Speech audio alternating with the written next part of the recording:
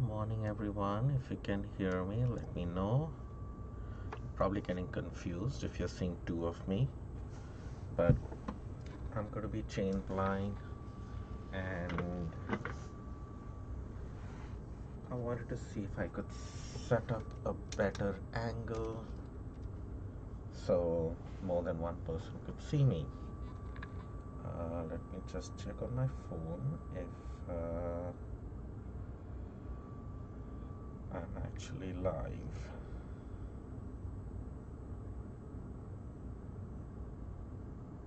Am I live on Facebook?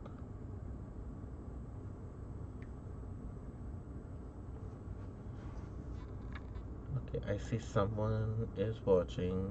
Can you please let me know what platform you're on?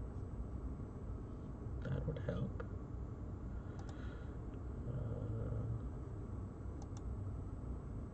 No.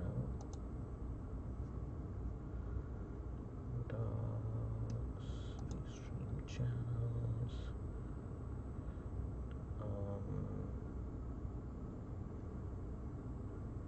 I think I'm live on YouTube only, I guess.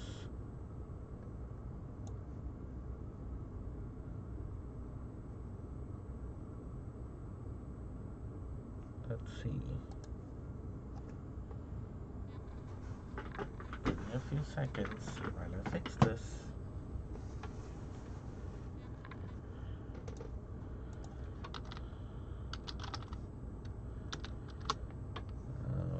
Okay, let's see.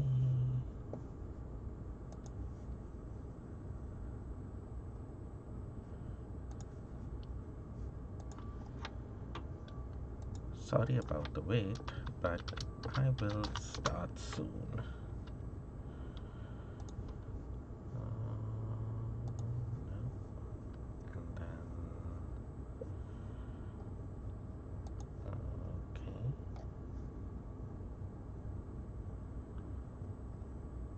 It does look like I am live. I just don't. Oh my god, stuff has changed so much out here.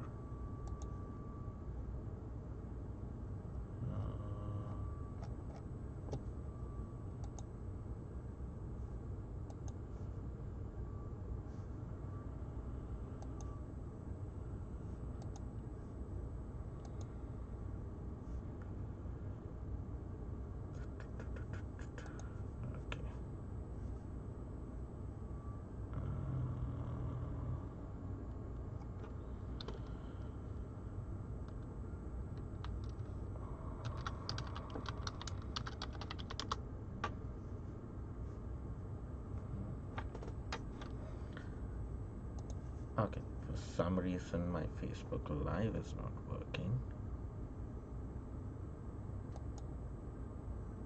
So let's see. No.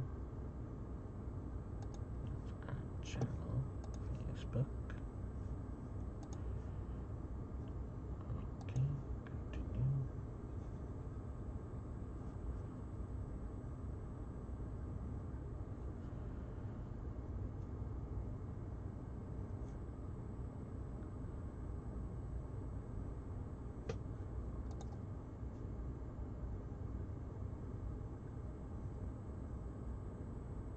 Okay, looks like now we are live on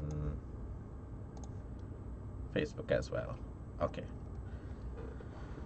Hey Dan, I think I should be live on Facebook now. Yeah, okay. Looks like we're live. Thank you for your patience. Sorry, I wasn't reading the messages. Hey Catherine, good morning, good morning. Let me check if I'm connected there. Yes, I am. So, I'm Chain-ply. I am not the best at it. Let me tell you that up front. But I did want to I did get into a rhythm last night, and I was like, oh, this might be a good live stream to do.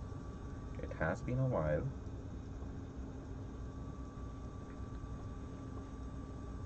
So I am standing almost 7 feet away right now. It's probably the reason why you cannot hear me when I'm that far away, but yeah, I'm 7 feet away. So I can get a good, nice, long chain going on here.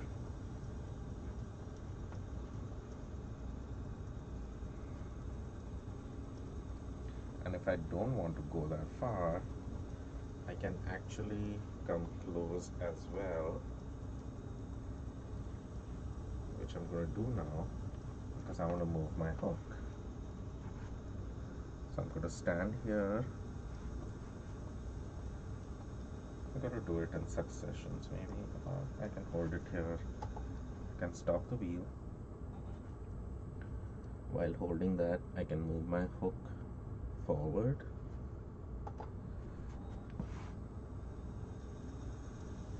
Hey Anne, nice to see you again, and it was a pleasure meeting you at Flyaway. Even though it was like at that very last day, but it sure was fun chatting with you. And I think you're in the process of getting a Daedalus wheel, right? So, oh, Catherine, you can hear me from 7 feet away. That's good. That's good to know.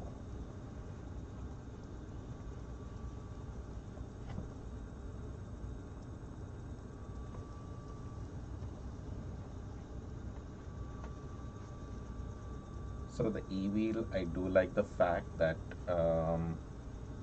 you know, it's easy that I can do such a long chain ply. I don't have to be treadling on the wheel. Dana is here on Facebook now.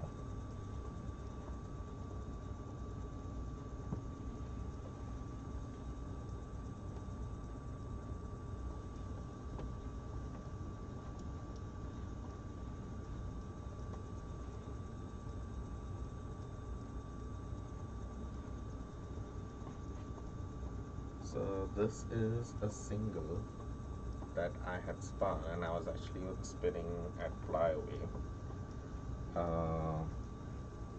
from Corgi Hill Farms. It is a Pulworth, Yak, and Silk blend, and it was a top that has been that had been dyed as a gradient, and it went from like burgundy, blue, bluish purple to a blue to a gray. Then from gray it goes to a yellow. So I'm going to come a little closer right now because I want to stop my wheel. I want to hold my loop there while I move my hook forward. Now moving the hook is not automated. That I still need to do manually, but I don't particularly mind. And I can again walk really far away from the wheel.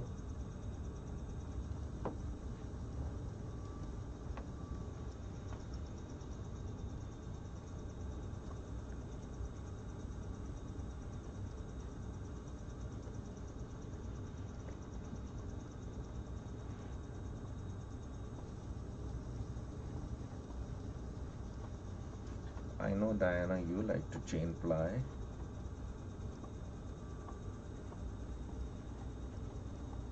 I have just, you know, every time I do it, I get a little better. But this is, I think, finally the first time that I felt like a certain rhythm. Oh yes, you do it on a spindle. Yeah, you don't even do it on a wheel. Very correct. Not the worst.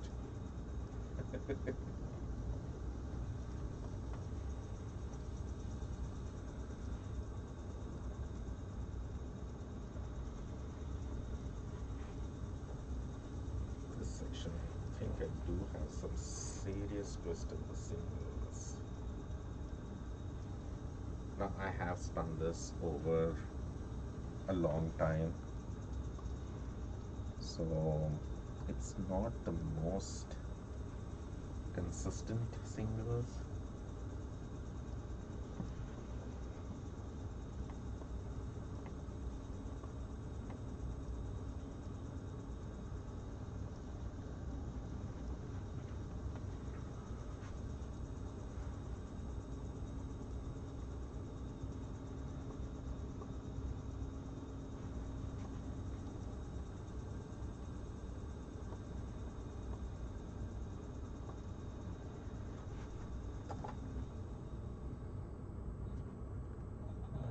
But we are going to make do.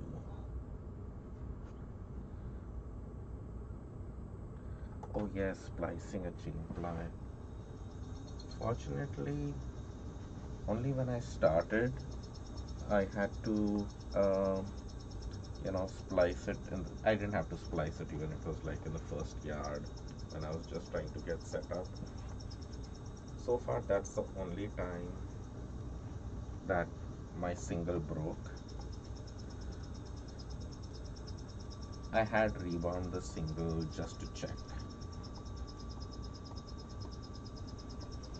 Well, thank you for dropping by, Catherine.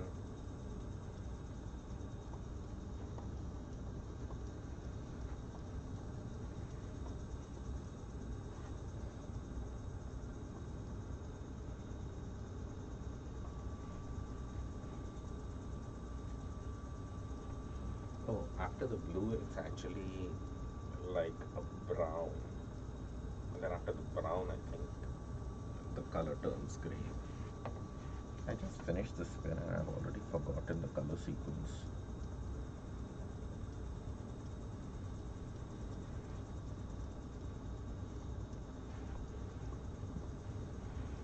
There was that section in between.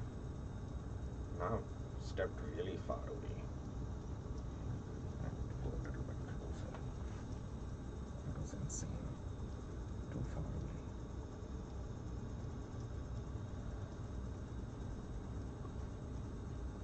I've run out of room. What am I going to make with it? Just be thankful that I'm plying something.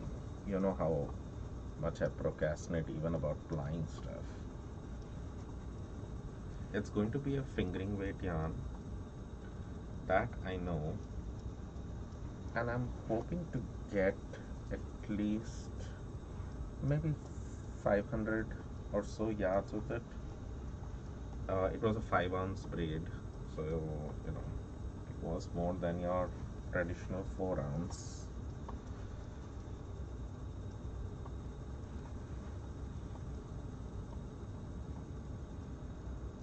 And so yeah, like a fingering weight gradient. So I guess a cowl would be nice, or I need to adjust the tension on my bobbin a little bit. Okay, maybe that's better. And so yeah, it's a gradient and fingering weight yarn. I this is this is a probably finest I've spun um, to do chain ply. So we'll see. Did your mother finish her sweater? Diana asked. Which one? The one that get done with Jillian's? Oh, not Jillian. Sorry, Into the World. That one. That one she had finished last summer. But no, she wanted to start another sweater. We didn't even get to start it actually. Um, I was pretty busy when I was in Dallas this time, and we just couldn't find the time for her to even swatch. So I had taken, the yarn that you had given me, and she combined that. Uh, she wanted to do another, what's the pattern called? Um, Glacier tunic, which she had done with the Into the World fiber.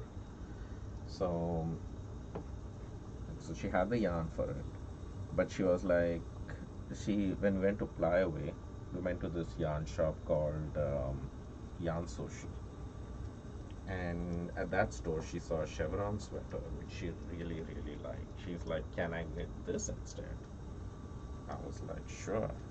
I'm forgetting the name of the pattern, so I bought the pattern, and then when I came to a place to print the pattern is 35 pages long, and you know granted it's for multiple sizes, so I was like, okay, you know what, it's fine, we just need to print certain pages. They had listed the number of pages to knit for a certain size, so I said, let's not get overwhelmed with the number of pages. uh, Seemed like a pretty straightforward pattern as such, but the chevrons kind of even shape your waist and things like that, so it kind of got a little complex. But I said maybe we can simplify it. But the first thing to do was make a swatch.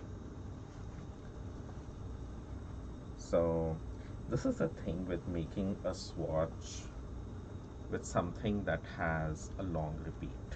Not just making a swatch, just getting gauge, because it was a 18 stitch repeat for the chevron. So we had to, we did at least 2 repeats for her gauge. I would like to have done 3 at least, but it's hard to convince my mom to. I wanted to show you the amount of twist I'm having. I don't know if you can see that in the camera view. Can you?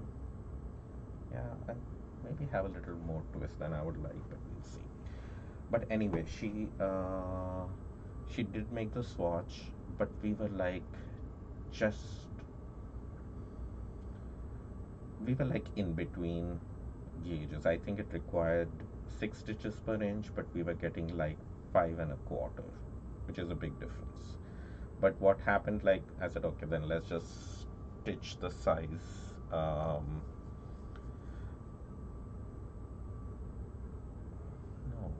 yeah. So we were going to stitch the size larger, but the difference between the two sizes was so much that it wouldn't work out. So we kind of struggled with that. Then I said, okay, this requires me redesigning this thing, which is not going to be easy. This is a thing that I hate sometimes about chain plying, that I have to do crazy antics with my hands. But yeah, so it kind of got to be like a real complex thing to figure out how to knit it so that it would land up being her size. And then when I saw the 35 pages of pattern, I was like, okay, I need to be around you while you're knitting this at multiple steps of the way, because firstly you're not getting gauge, and then I don't know what kind of shaping adjustments will need to be done throughout. So yeah, we kind of didn't make progress on that much other than her making that swatch. But she did start the glacier tuning again finally with her yarn. She just told me that. So hopefully that is progressing fine.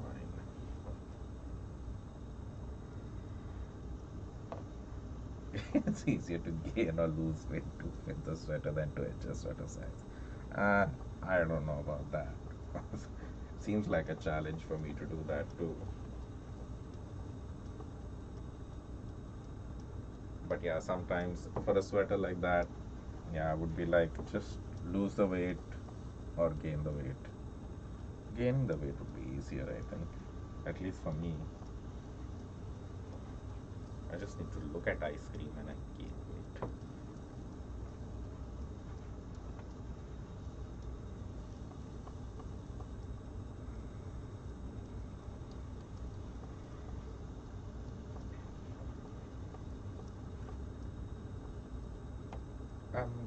glad with the consistency I'm getting with this yarn, though it doesn't feel like, that I've gone from super thick to super thin.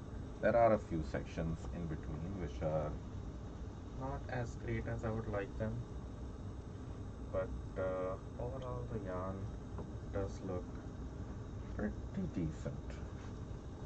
Quite happy with it.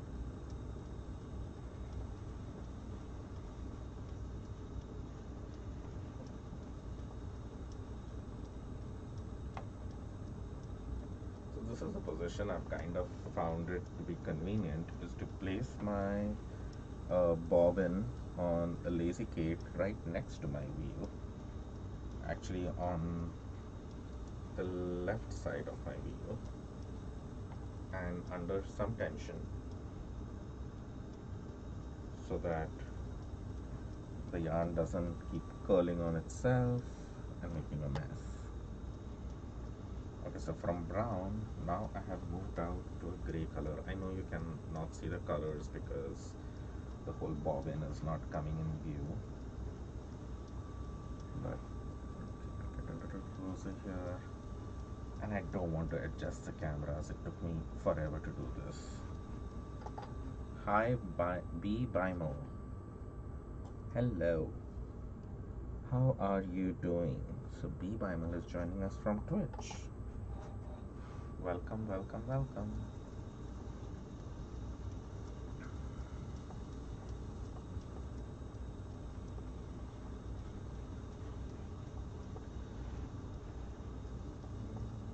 B Bimo says that she's doing good. That's good to hear.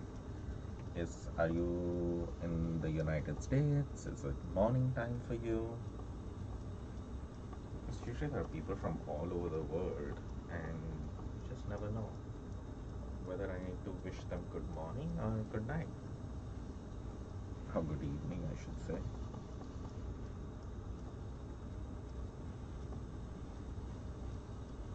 Oh, you're from India. Good evening to you. It must be what, like 8 o'clock in the evening there?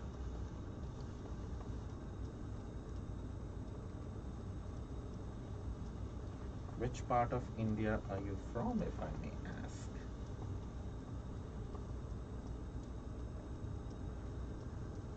Yep, 7:50. Kerala. I visited Kerala in 2014, actually. I am originally from Mumbai. Oh, cool, south side. So I had visited, it was, one of those touristy trips where we flew into Cochin and then went to Munnar, saw the tea plantations and everything. Beautiful, beautiful part of the country. Namaste. And yeah, I had never seen Kerala before, so it was a nice trip.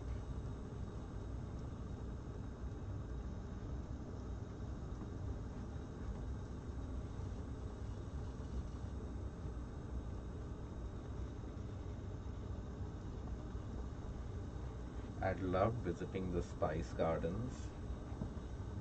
That was fun. India and spices go together, right? Have to.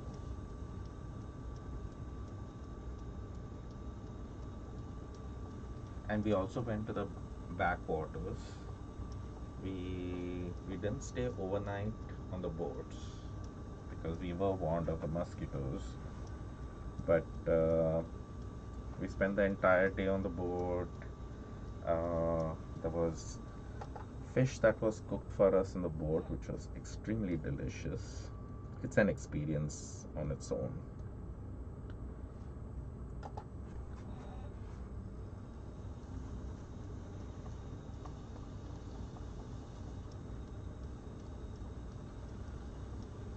So do you do any spinning?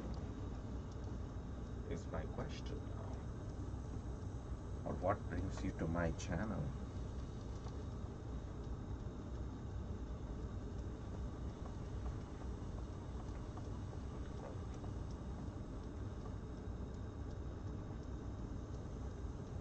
Yes, the fish is curry meal.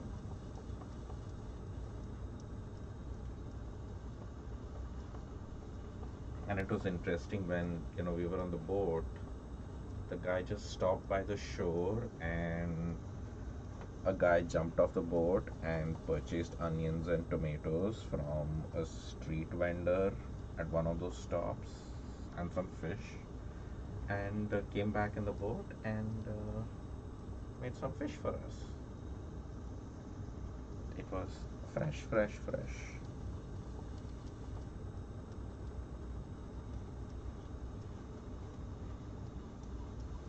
And he cooked it in different ways as well. He fried some and then he also uh, made a curry with some of it.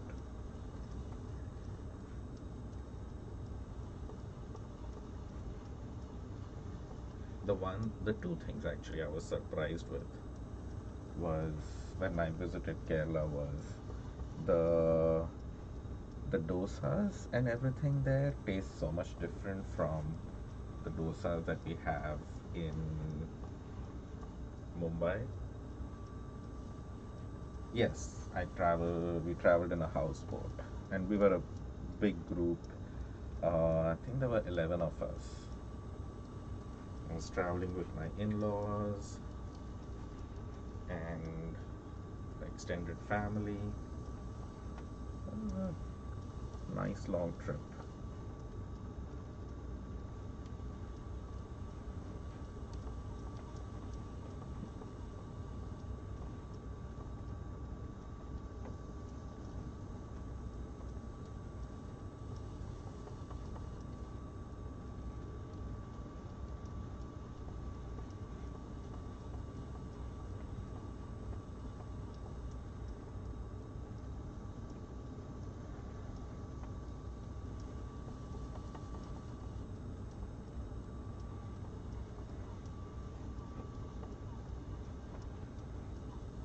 Oh, you traveled on Kuttandan Lake. I I don't know where exactly we traveled. The place started with K, but it wasn't that. Maybe it'll come to me.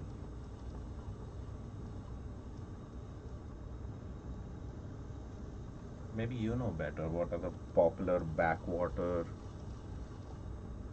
places out there? I know it started with K.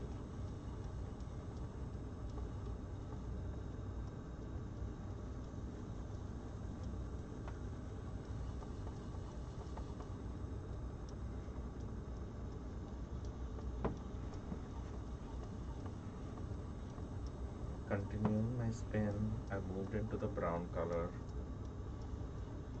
Yeah, I could have traveled to Kuttandan Lake when I was there. I can't remember. It's been a while. It's been 8 years.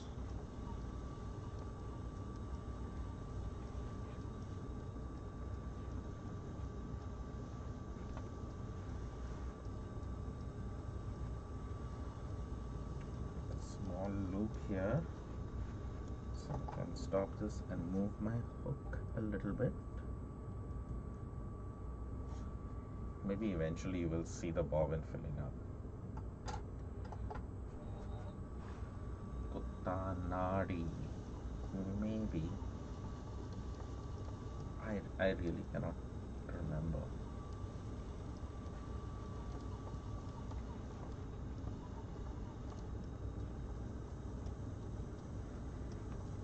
Yes, now I'm living in the US.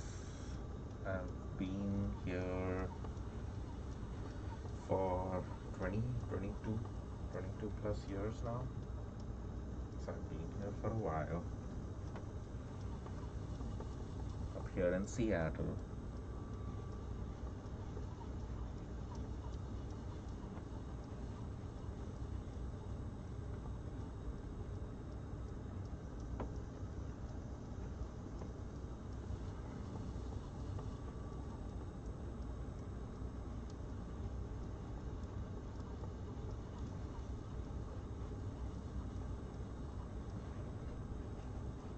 I've stepped very much.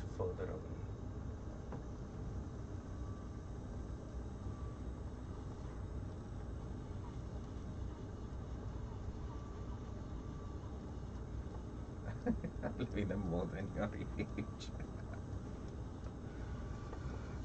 Yes, I'm that many years old. Way old.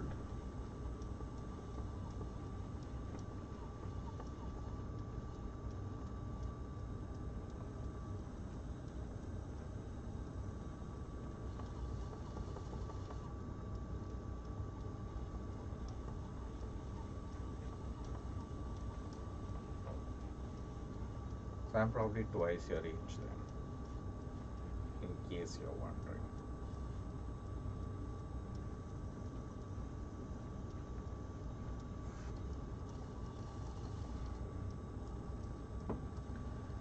The machine I'm spinning on is an e-spinner. You might be familiar with like a charkha. So it's kind of similar to that.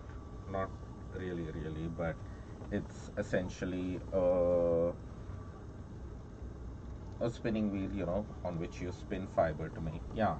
The only difference is that this is electric. Um, so that's what makes it a little different. That's why I can walk away from it. Yeah, it's kind of like a charkha with a motor. You could say that in simpler terms.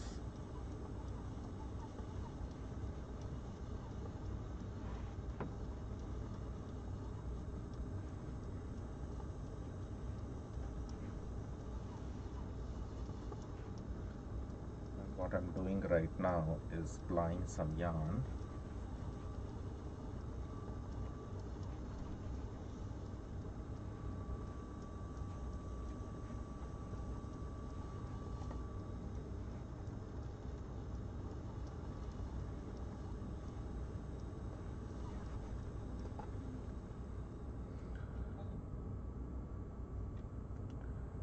To adjust the tension of my bobbin a little bit. So you can see the brown color creeping up out here. Bye, Diana. Thank you so much.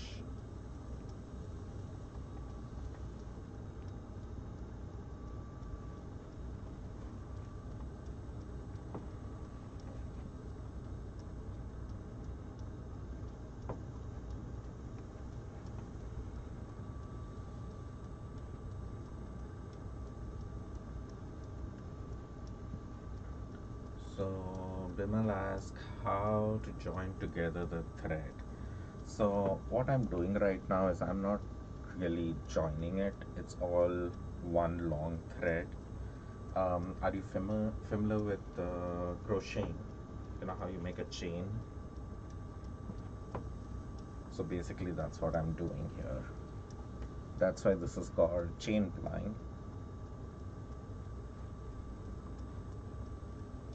And so I have a big loop here, and I have my single thread coming out, and I just keep pulling that single thread through the loop, and I make a chain.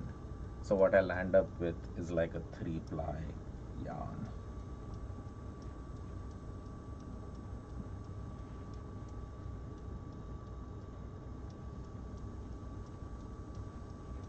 Because like the single by itself, it has a lot of twist in it. So you need to kind of balance it, in the opposite direction. I could split the fiber in half and make it a 2-ply yarn, or split it in threes and just ply 3 of them together. But because this is the fiber was dyed like a gradient, going from one color to the next. It went from burgundy red to like a purple to a blue to a gray to a brown to a yellow. So I want to kind of keep the colors in order. So chain plying kind of works as a good way to do that. You can keep the colors in the same order, they don't get mixed up. Because if I did a 2-ply, I could land up with a yellow section with a red section and a blue section with a gray section, and would kind of just jumble up all my colors. It would still make an interesting yarn though. But chain plying just keeps it all together. Thread joined with multiple color. I don't know what that means.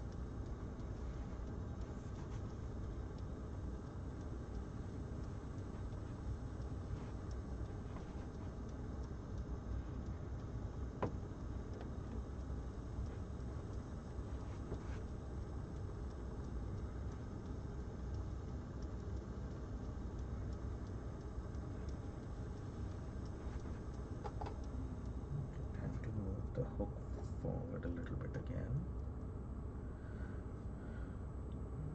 A little bit tension on this.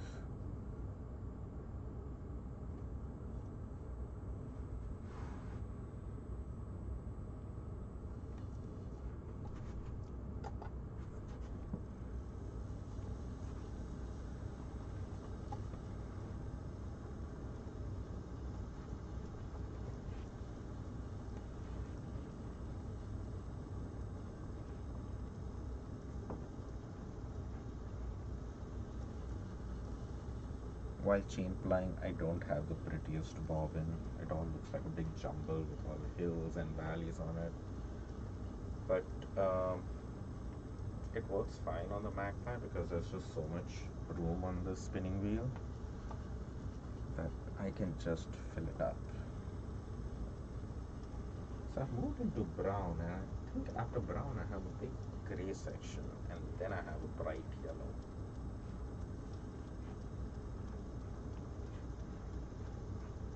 Sure will be a very interesting yarn.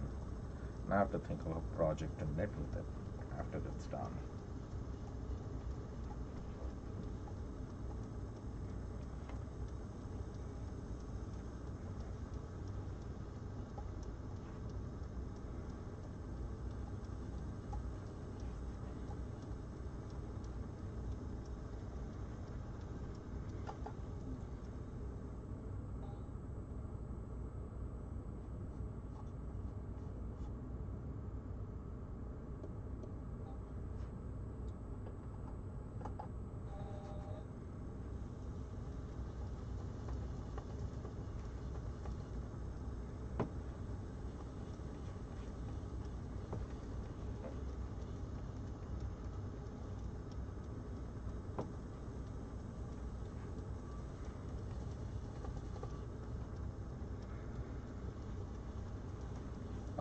How many years experience you have in this work?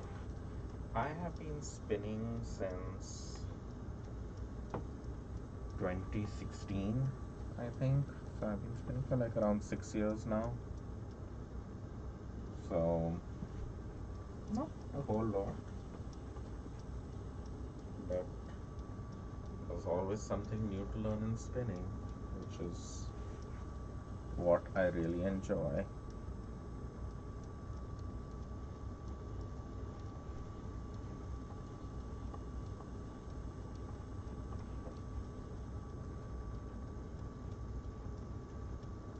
And you can see my other spinning wheel behind, that one.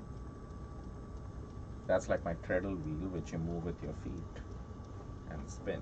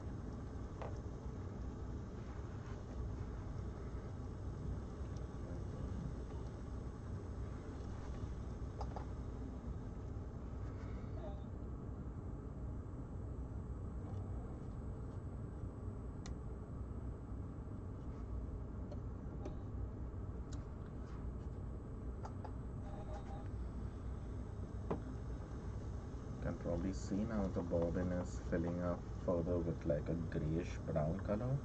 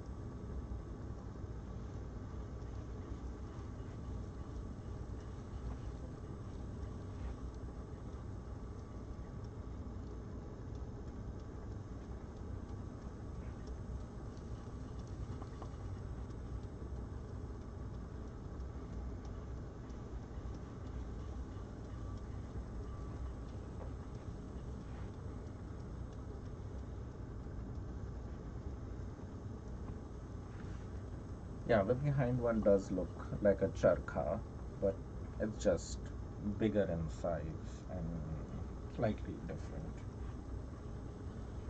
It's also different the way you sit on it.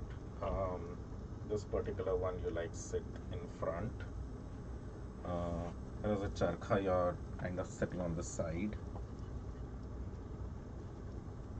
So just small differences, and then a charkha goes at a much higher speed because it's a spinning cotton, and that wheel also can go at pretty high speeds.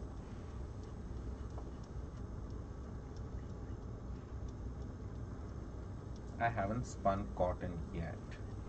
Hi Stacy, good morning.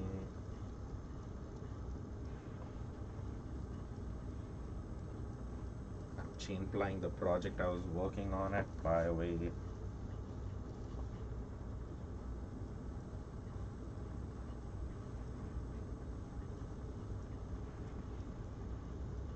So I'm also on different platforms. If y'all are wondering, I'm on Twitch, Facebook, and YouTube. So there are people joining me from different places,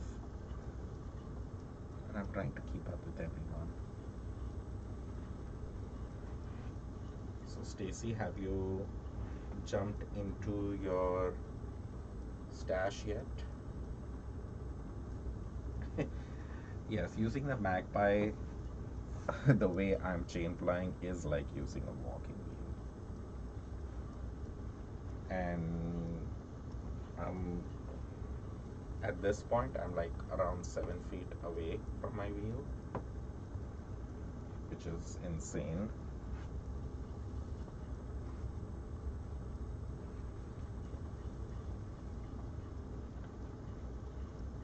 But it's also fun.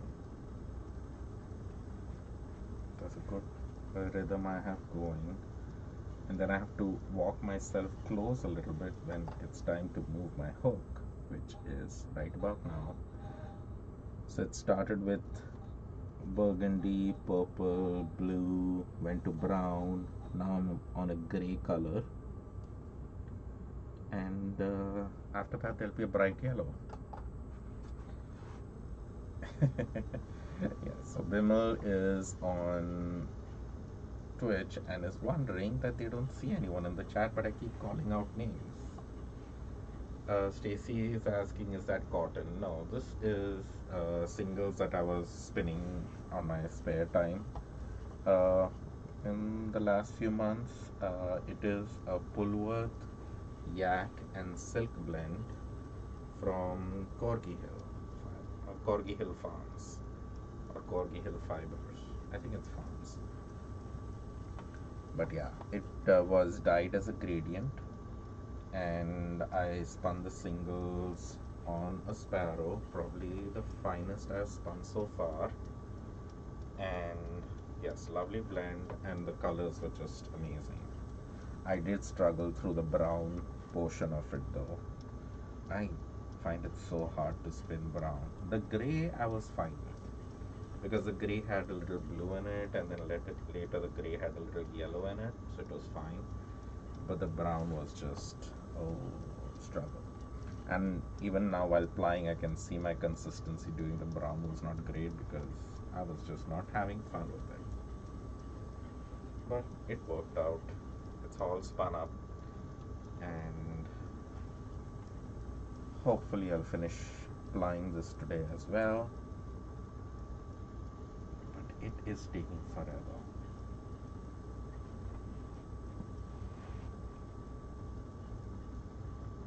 Okay, I'm too far away now to walk closer.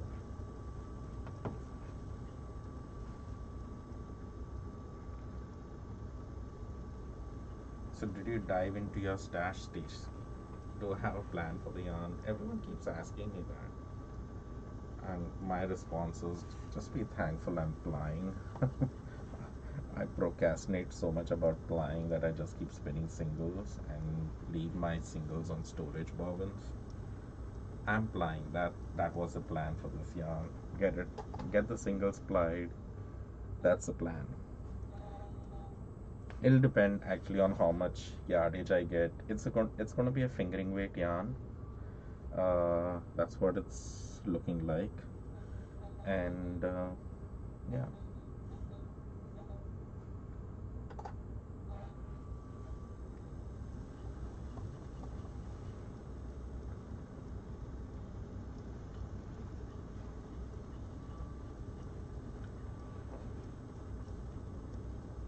And it's not too bad consistency wise, because you know how your inconsistencies show up threefold when you're chain plying. But this so far has not been too bad. So Stacy says you have dived a bit into my new stash and you really want to spin the flax that you bought from Hipsters. Oh, that would be fun. You did take a class on spinning flax too, right? If I remember.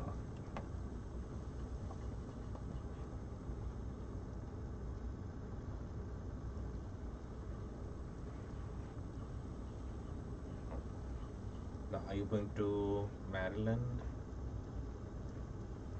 That's this weekend, right? Yeah, I think it started today.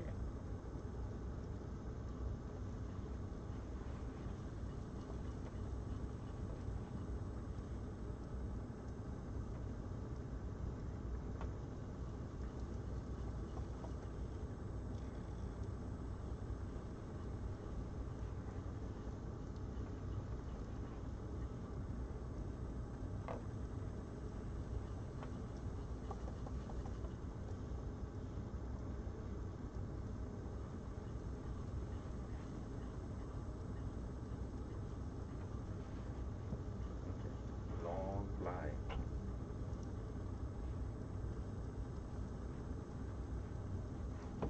No, I'm not. I'm sitting here in my studio.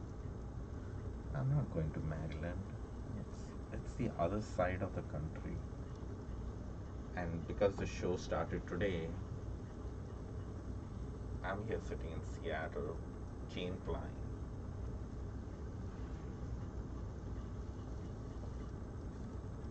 So, no need to feel jealous.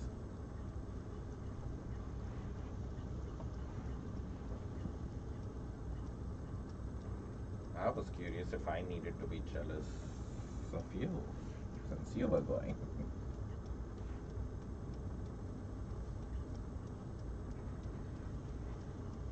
Yeah, I have never been to Maryland or to Rhinebeck. Rhinebeck is on my list of places to go. Would be nice, but I would like to wend there, but I have no idea how that would be possible. Traveling and taking pottery all the way there.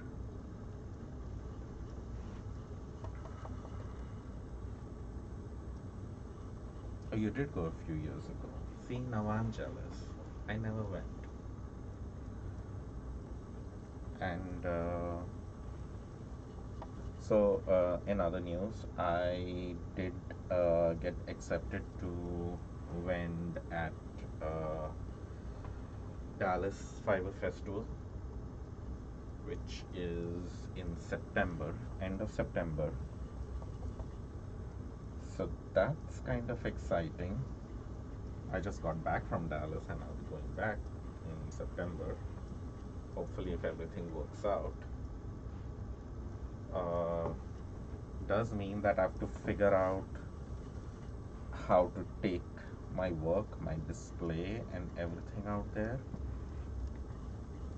But I also figured that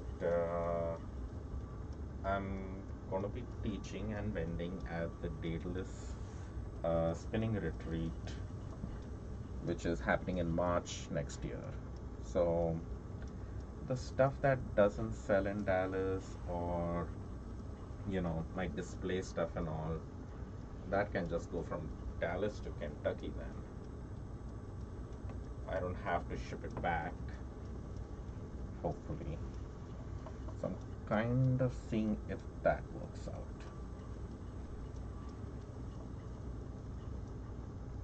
Oh, Stacy, I have a question for you. Maybe I should ask you in private. Maybe I'll. Okay, message me later and I'll ask you later.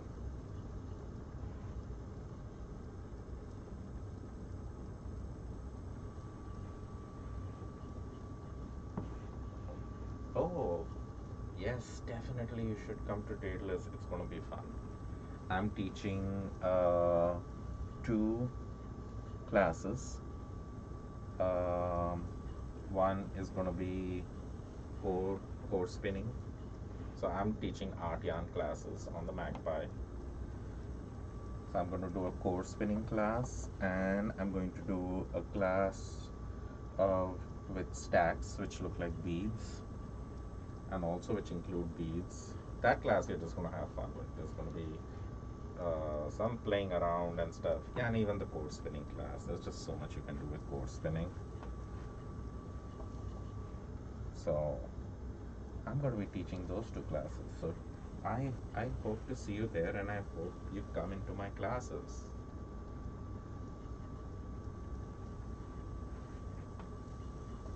I don't know how much of an art yarn spinner you are, but I hope to convert more people into art yarn spinning.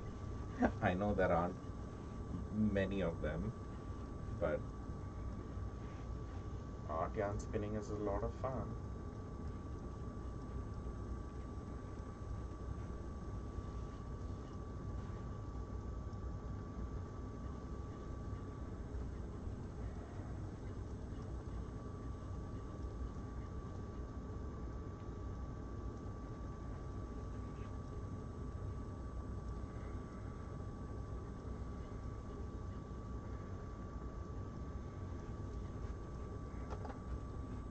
Okay, time to move my hook again.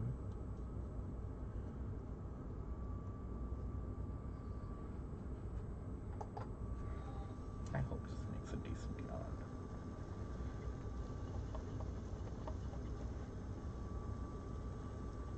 If you get in, you'd like to take one of the one with the beads, you have just gotten into art yarn spinning and you're a convert.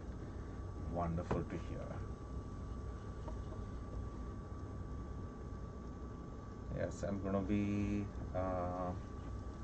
I'm glad I took the the class I took with James on long draw. It's the first time I took a spinning class from someone in person. I mostly learned through online videos or through my artist in residence program and things like that. So I'd never sat with somebody in person. I'm an enabler of the highest order. Yeah, okay, fine. I'll take that. But yeah, after taking James' class, I kind of decided to do things a little different in my class. Means the techniques, of course, is what I'm teaching, but just set up and just certain things of how to conduct the class. It gave me some ideas, so I'm going to play around with those and see, because his class was just so amazing. Yes, his class was amazing. He is amazing. So I'm going to steal some ideas.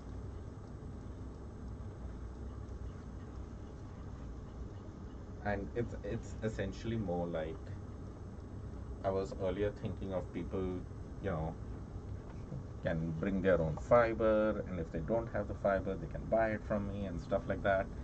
And I was like, I don't want to sit there conducting this whole thing about, whether people have the right fiber or not, or who wants to buy, who doesn't want to buy, who wants to use their own, who wants to use their own, but maybe buy a little bit.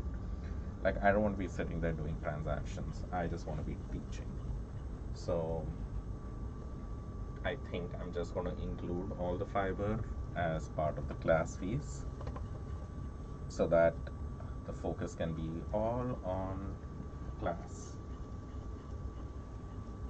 So that was the one big takeaway from his class. I'm like, yeah, there is just so much to do. Walk around and see what everyone is doing. I don't want to add on this whole idea of me selling bats and collecting money and keeping track of who has what and who has paid and who hasn't and all that kind of stuff. So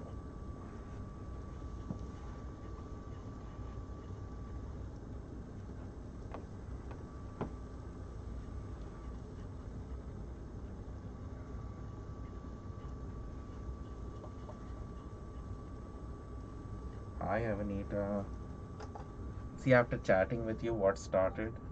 I'm chain plying on the Magpie, and I finally got into the rhythm of it. Yes, it is quite early. We were chatting last night.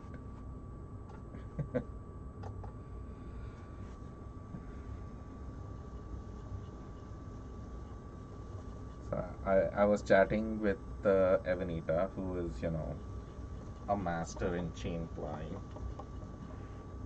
And I think she is going to be teaching a class in chain plying at the Daedalus retreat, if I'm not mistaken.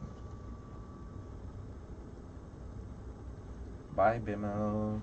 Nice to see you. So, yes, I kind of have picked up a lot of tips from Evanita regarding filling up my bobbin and chain plying. So, I highly recommend her class as well. Bye, Stacy. Have a great day.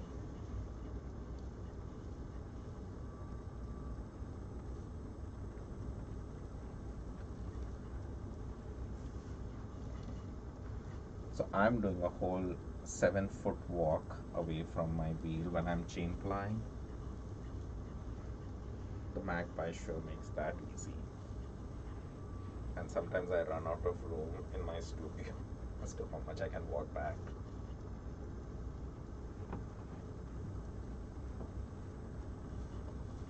But I'm glad I can get these nice long chains going.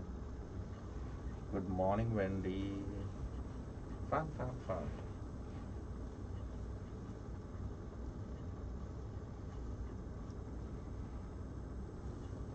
Oh, Avanita, your class is cancelled. Oh, I'm so sorry to hear.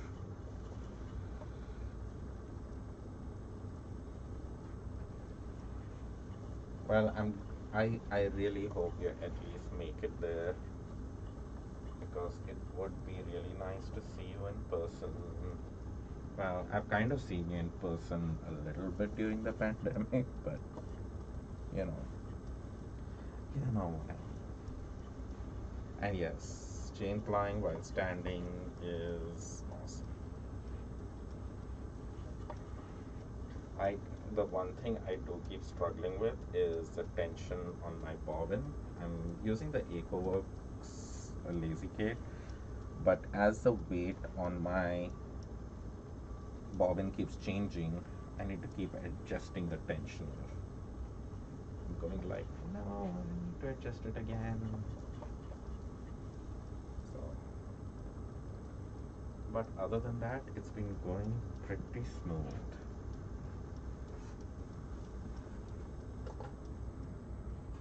Right when I said it's going pretty smooth, because I have developed a big twisty here. That's because I got distracted.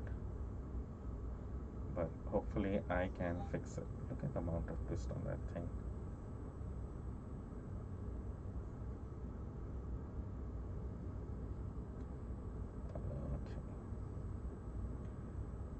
just have to be patient.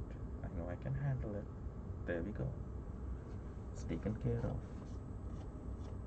And that's what it was. At the minute I said that was when I realized that I had to adjust the tension on my bobbin again. And that's when it started flying back on itself. Yeah, patience is key, and it has been taken care of. So, not a big problem. Other than I'm caught up in my ply, and I made a big mess here.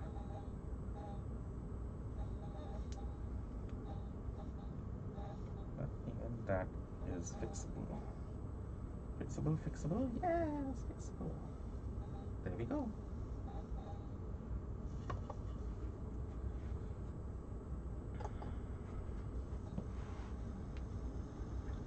So Avenita said it was the best, but do hoop. Yes, you know, if you're not comfortable with something, then it's not going to be fun for anyone. It won't be fun for you. It won't be fun for the students. So it will be fine.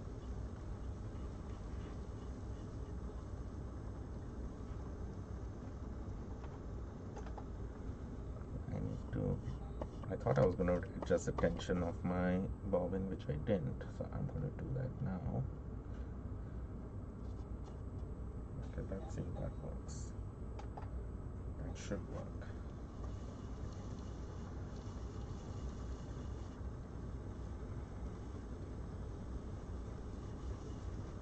Okay, now that is too much tension.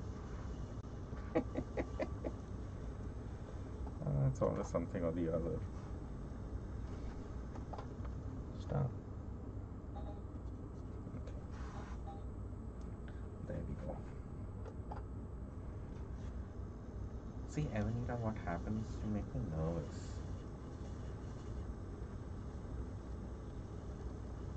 I'm like, oh my god, the expert is watching. I need to do this just right.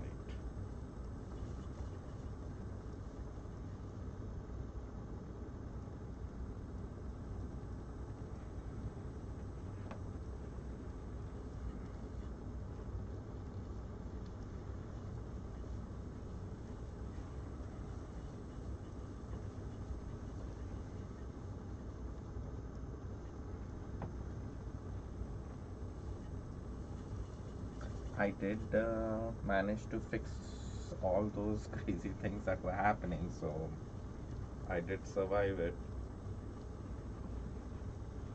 See, I know I shouldn't be doing this, but I still am.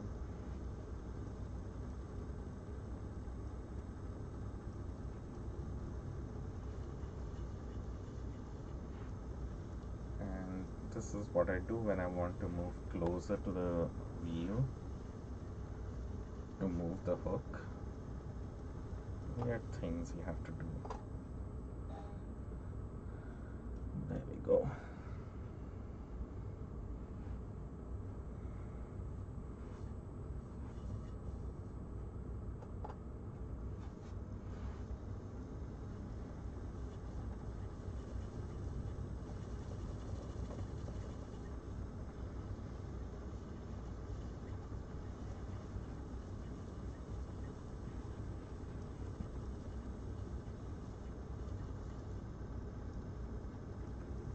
Tension is too much.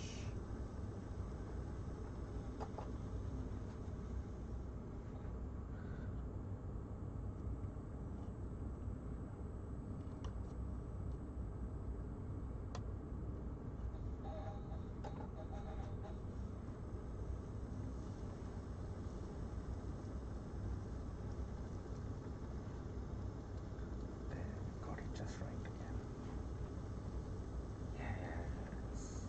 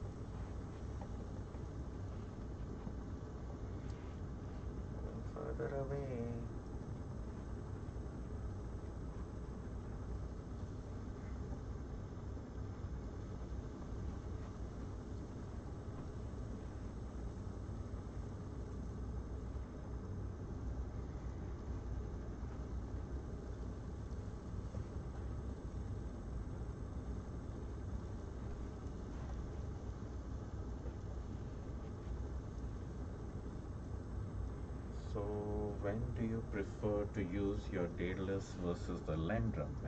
He asked. Good question. I have a different project on my Lendrum and different projects on different wheels essentially. Um, so on my Lendrum is a sweater spin that I've been spinning since May of last year, towards the end of it.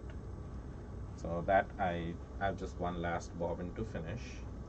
So that's the wheel on that project. It's kind of like my default yarn, uh, like the one that would spin up into a 3-ply worsted weight yarn for a sweater. That's what I like to do on my Lendrum.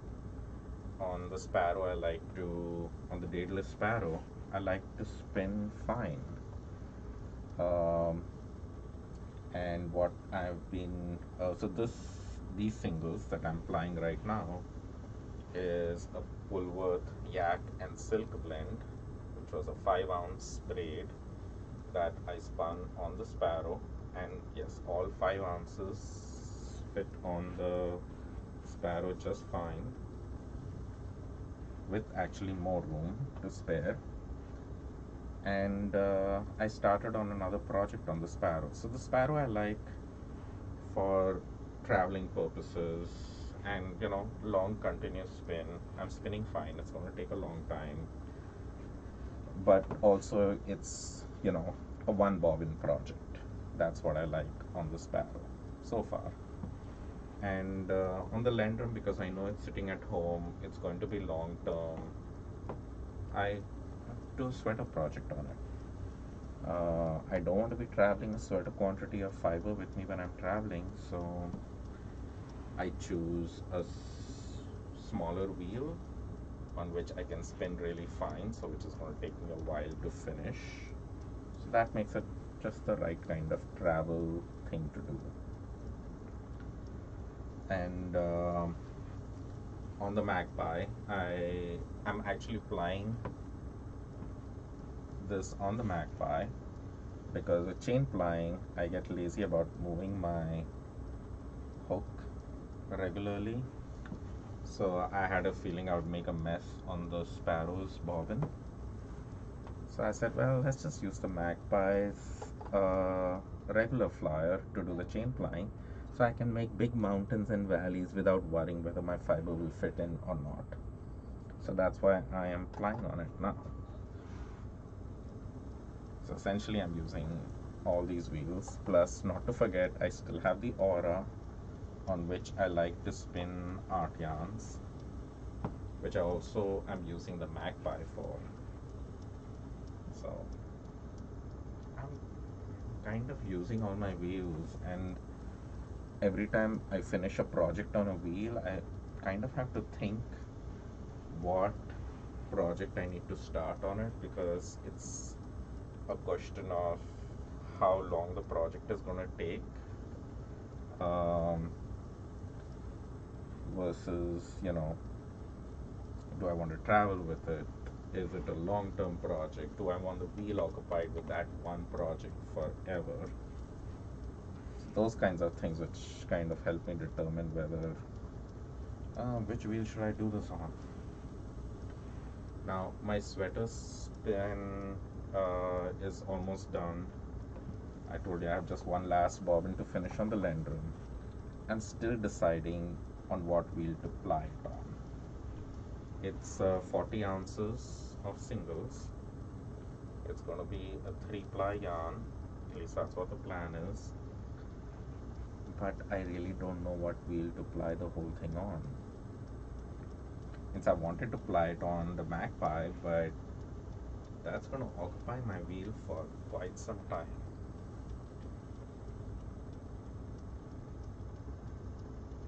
I could ply it on the Aura with the overdrive big jumbo bobbin.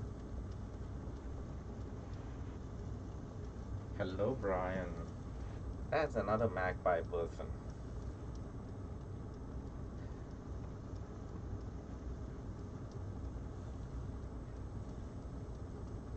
It's been a while.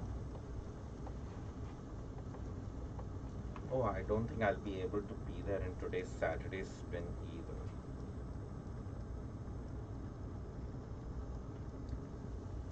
Because I have family visiting.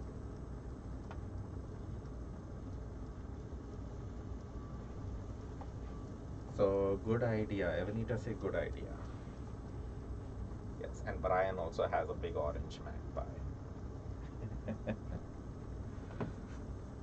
So, I think Evanita was talking about a good idea being that I ply my sweater spin on the Aura overdrive bobbin, which would be a good idea, except that that's so much treadling. And Evanita, you know, once you get an e-wheel, how lazy you get to treadle, right?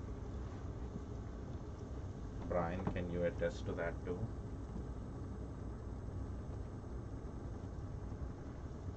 And oh, Magpie art flyer. Yes, that is what I'm thinking. But I thought the traditional, I mean, the regular flyer on the Magpie would be a lot better because I don't know about, the amount of crazy bouncing that might happen with the art flyer since it is a traditional 3-ply worsted weight. So,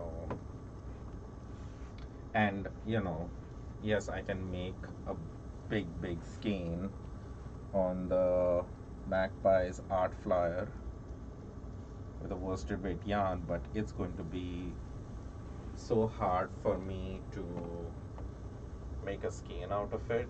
I don't have a jumbo skein winder or anything. And then the problem is, well, how do I wash such a big skein? And then I know how to wash it, then drying it becomes hard. Like there are a lot more complexities to making a really big skein of yarn. You all know I do like a big yarn baby, but still. So Brian, you still need to sell your kiwi too because you just don't use it anymore. Yeah. See, I do use my treadle wheels, like, but so far I haven't had the heart of selling any of my wheels. Yeah, it's too big for a skein. So I think I will ply it on the regular flyer. But again, I don't want to occupy my Magpie with plying forever. But maybe it won't take that long either.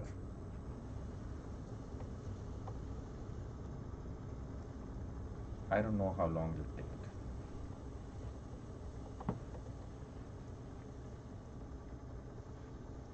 But I should get a pretty decent size skein on the regular flyer on the Magpie too. So I'm not too concerned. And actually a manageable size skein. And it'll be multiple skeins, which is fine. Because even if I do make a big massive skein of yarn, can wash it and dry it successfully, how am I going to cake the whole thing? It's going to be in multiple cakes when it comes to knitting it anyway. So,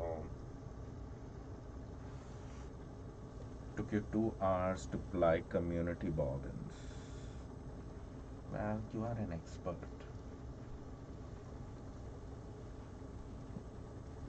And I've been like chain plying this one started early this morning.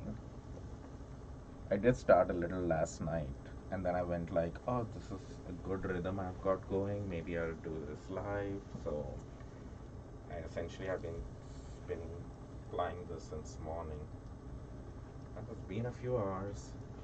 I'm close to the end of it. And a traditional uh, 3-ply would be a lot faster, I believe, than you know me doing this dance around with a chain ply.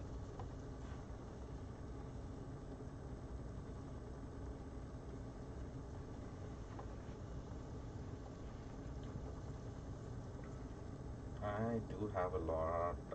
I'm out to the last color right now. Yes, it's definitely good that I'm standing and I'm doing this. When I was sitting, I was just having such tiny loops for my chain ply, and that really always bothered me about the whole chain plying process. Get those steps in, yeah. Since I'm not treadling while spinning, this this kind of counts as exercise. So Evanita Brian is on YouTube. That's I'm chatting on him out there. Evanita is on Facebook. And now that I've said that, Brian will go on all the 5 platforms or something and be chatting with me, confusing me. But I get to see it all on one screen. So, not a problem. I can handle that.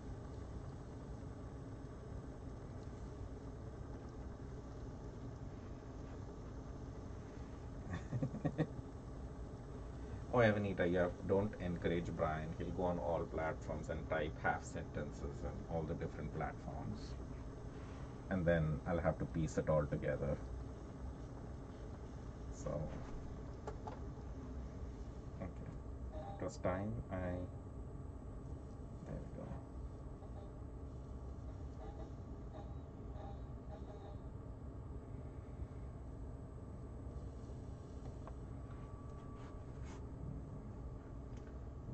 The hook.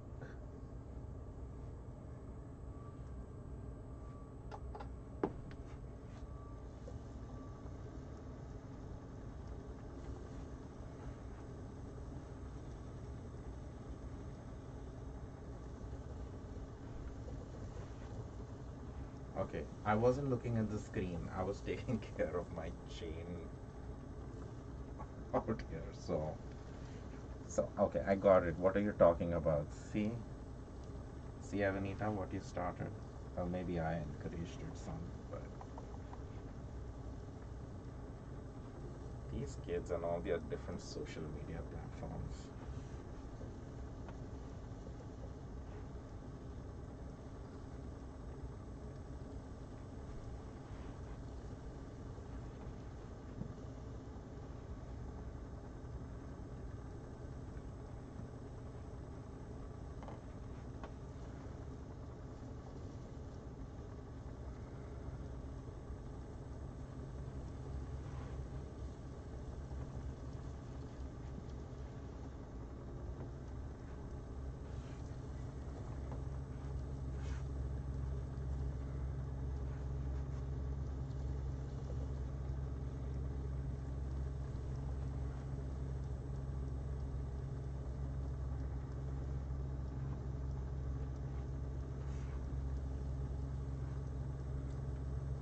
I need to adjust the tension and move my hook again. Oh God, Evanita, if you saw my bobbin, you would go crazy. You might just fail to recognize me. It looks like such a mess. But hey, it's all getting plied. That's all that matters right now.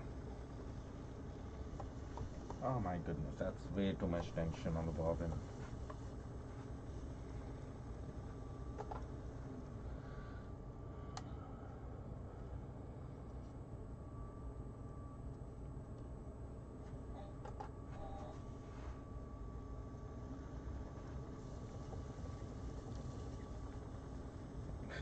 It's not my bobbin, not my problem.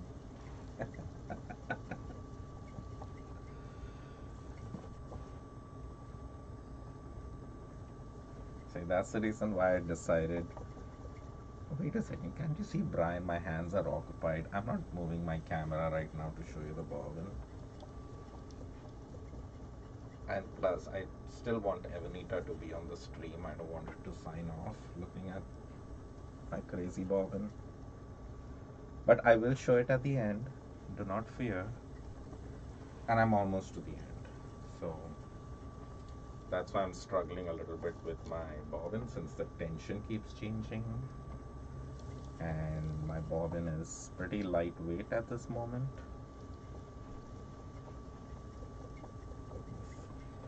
I think I will give you a glimpse of my bobbin. Stop crying.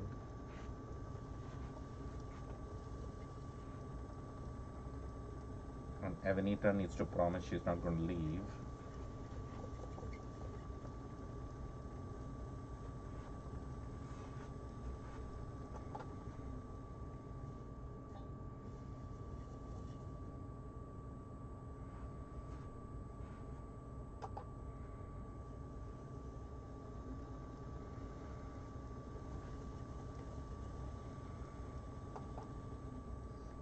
Okay, that's the bobbin. And that's what would happen. But there you go. Can you see my bobbin? Fine, Evanita says. Okay, Brian, have a good look. Evanita, don't faint. But you can see all the colors. Well, you can't see the burgundy. That's all hidden down there. But you know that's all that's left. Just that little bit left on the storage bobbin. And maybe that's why I'm having trouble, is because um, my storage bobbin is a cardboard bobbin which doesn't have much weight on it.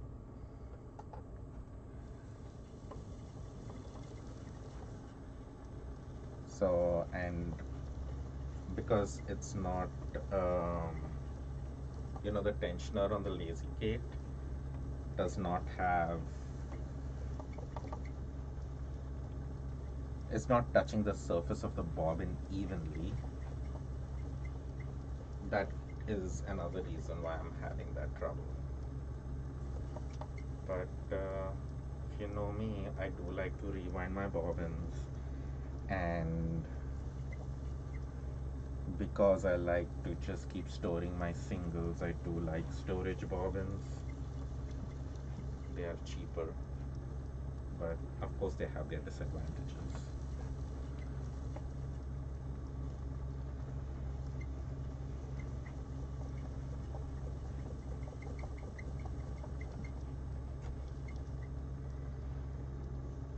So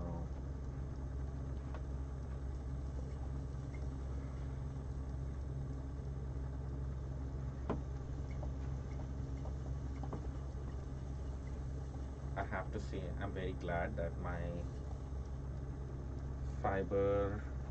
single hasn't broken at all throughout this entire spin, which is quite a relief, because that's one thing I did not want to handle, is dealing with a broken single while I'm chain plying.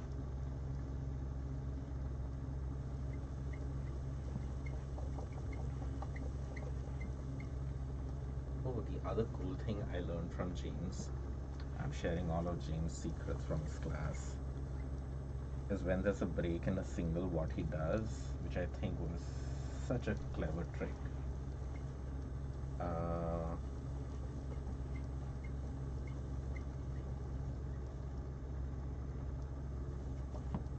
you made a larger felt washer from cheap craft felt. So I do have, well, I have the felt washer which comes with AcoWorks. I should maybe try making a bigger one. You're right, that might provide better surface area, so better tension as well. The tensioner on the lazy K, that kind of always works sometimes, but if it's not an even, perfect bobbin, it doesn't work that well. But yes, so I was talking about a trick from James' class. I took his long draw class at Flyaway. But you know what he does when his singles breaks or something happens like that? He just ties a big fat knot out there and just continues to ply. No split splicing, nothing at all. Because the fact of the matter is, no matter how you try to do it, your yarn might look pretty, but it's always going to be a weak spot, you know, especially if you're using it as warp or something. And it's like, you know what, just tie a big knot, and then when you come to it while knitting your sweater or warping or doing anything, you can just cut it there and do a join like you would do when you are at the end of a skein for a project. And I'm like, that makes things so much easier. Yes, your yarn will not look super pretty at the end if it has these big fat knots in it, but you know, if it is for your purposes and it gets the job done, then why not? And if it is less stress, definitely a way to go.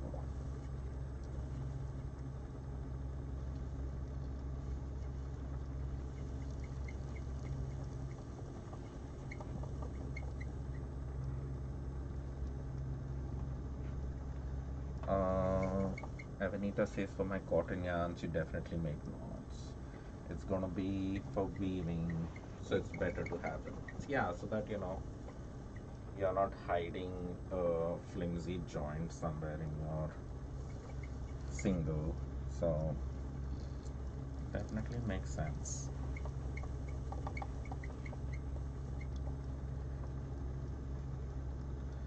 Polyan says, I thought it was a lathe and I started another hobby. No, it's not a lathe. That would be cool though. But hey, let's not go there. Not starting another hobby. Yes, it's always about the less stress method, which I prefer. Less stress, practical. That's the way I like to be with my spinning. If it works,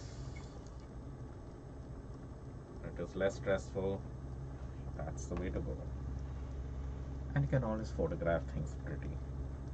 That's that's just a different skill set.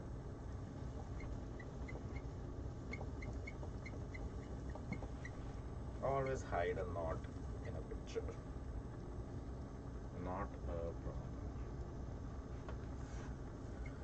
I'm so close to finishing this, I can almost taste it. I haven't even had my coffee this morning. Since 8:30.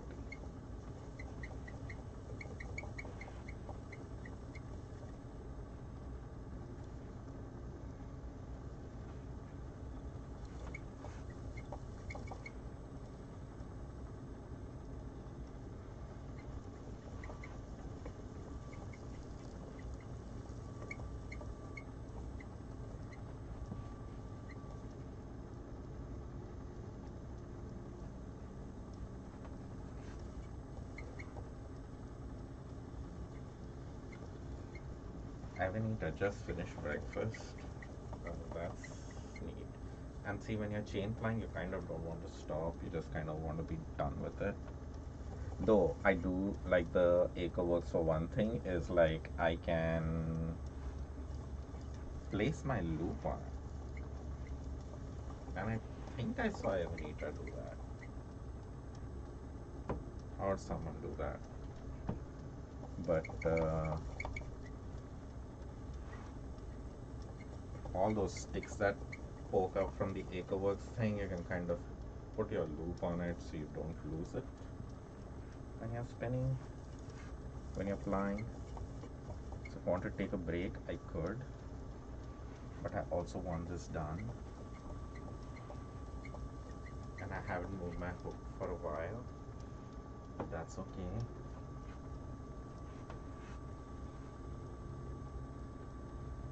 And I'll just move a little closer to the wheel so I can move the hook, because I do like to move the hook when I'm placing a small loop in my hand. It just becomes easier to manage. Okay. Hopefully that was the last time I had to move it. Yes, the shaft guide. Yep, you can put the loop on pause. Okay, so there's a squeaking sound that's happening. That's because of my bobbin. I don't know if you can pick it up on your speakers. The squeaking wheel is not happening from the wheel, it's from my bobbin spinning on the Acreworks lazy kit. That's because I have a very cheap bobbin there. Oh, you butterfly to get closer to the wheel. Yeah, that's another option.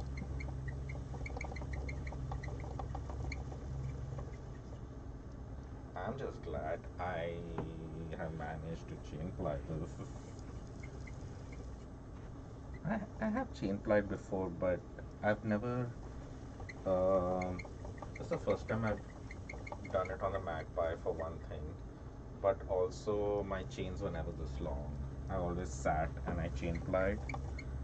So this time I'm like, wow, I can really walk so much further away, which is pretty amazing.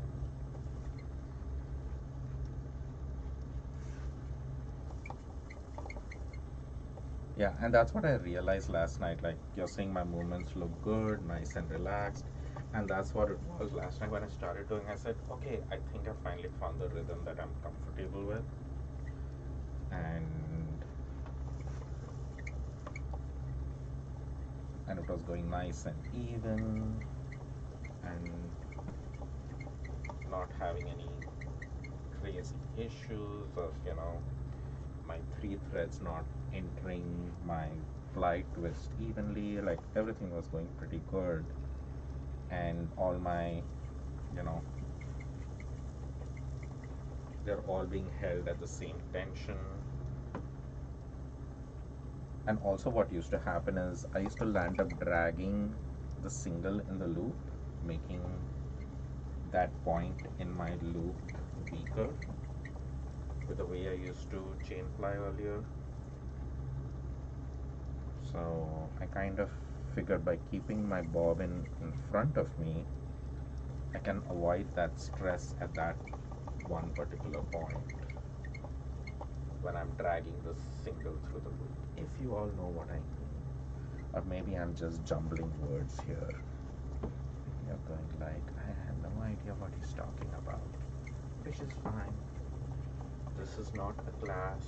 I'm not here to teach you how to spin or chain ply. I don't need to use the technically right words. See, Avenita gets it. The angle where your signal goes through the area is very important. Exactly. See, that's the reason why, Avenita, I think you're going to be a good teacher.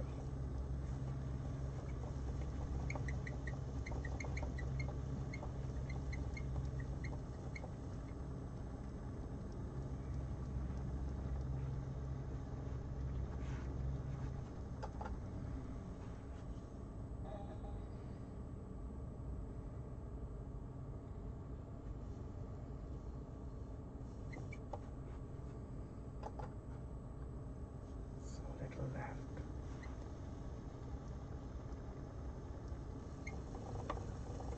Brian understood as well. See? So I can talk sense.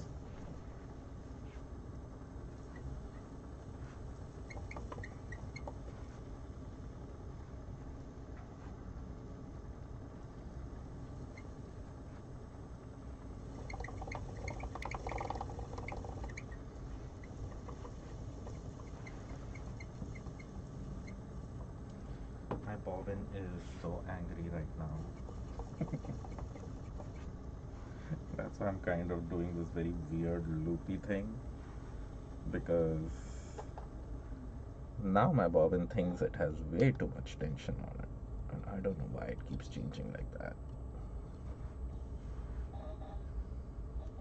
There we go.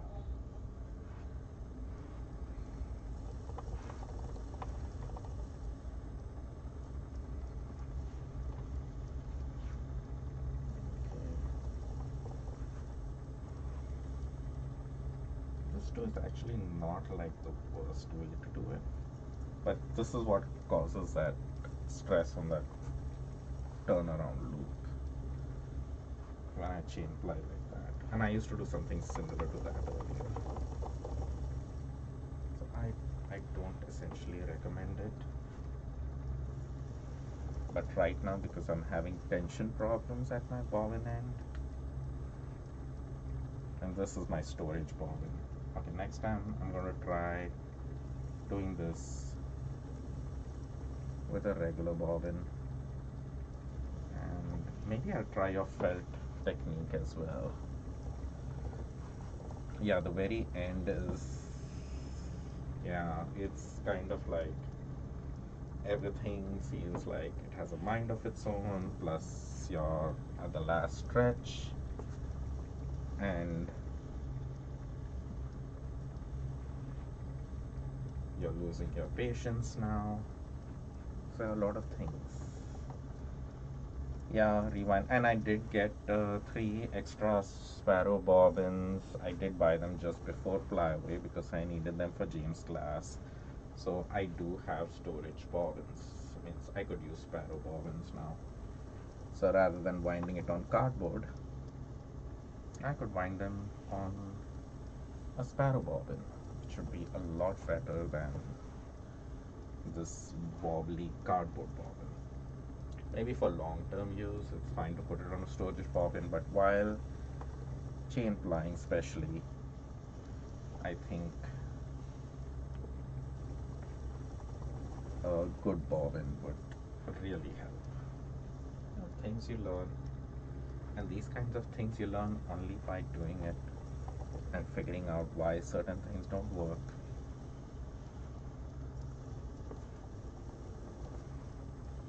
So I say keep practicing and trying and seeing what works for you and what doesn't.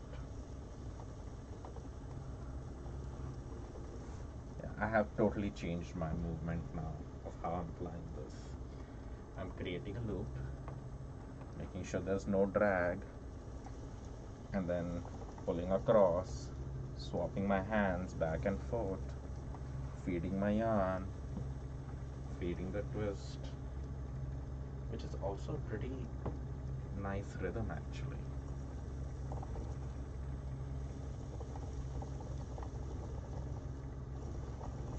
I can still get a pretty good stretch. Oh, I'm at the very last bit. Oh, oh, oh, yes. There we go.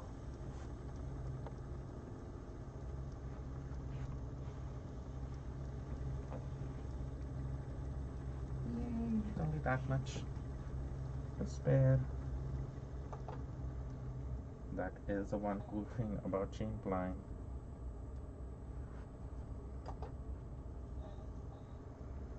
Okay, one view of my crazy bobbin, which is all done. It's not too bad. Yes, it does have some crazy amount of hills and valleys, but yeah. So this was a squeaking sound happening, and see that it's so unlevel, and that's the tensioner I was using, and because it doesn't. Let's see if I can place the camera properly so you can see what's happening here. Let's move that down a little bit. So I have that felt ring out there, but I don't know if Brian is still there. But he was talking about a bigger felt ring. I could try that, but I think for chain plying, what I would do is um, wind it onto a Sparrow bobbin, because now I do have six of them. So I'm definitely going to do that. Currently, what I have on my Sparrow is a very fun spin. It's the fiber I got from Becca, Daedalus.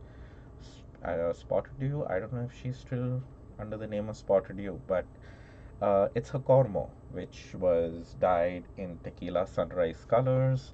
It is fluorescent orange and yellow and hot pink, favorite colors. And I'm intentionally spinning it slightly thicker. I'm not spinning it very fine. I want to make it like a 2-ply or maybe a 3-ply worsted weight yarn. I don't want to go very skinny on it, but it's looking good.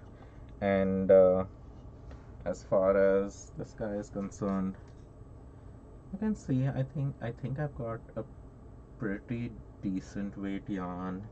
It's it's fingering weight, I believe. So, and you can't see the dark burgundy and blue colors underneath, but it's a whole gradient. So I can't wait to see how much yardage I got on it.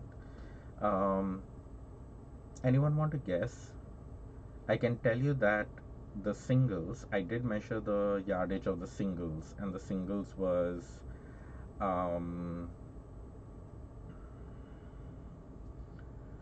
okay. So the fiber that her and James dyed up is Ashen Ewe. Okay, okay. See, they keep coming up with new names. This fiber that I spun is from Corgi Hill Farms. It is Pulworth, yak, and silk. And it was a 5 ounce braid that, and she does gradients. She dyes them as a gradient. So you just spin from one end to the other, and you can chain ply it or split it and do a 2-ply. But yeah, it's she has pretty cool colors too. So yeah. Anyway, that's what this is. I'm not in camera view. I'm there. But thank you for joining me. Thank you for the company, and I look forward to seeing how much yardage. Okay, I had a question. How much yardage do you think I got? 5 ounce braid. I did measure the singles with the yardage counter, and I had 1500 yards of singles. So I'm hoping I get. I don't think I'll reach 500 yards, but maybe 400 something. So sure, type in your guess when you're ready. But I will catch you all later. 467, perfect. Okay, let's aim for that. All right, take care, everyone. Bye.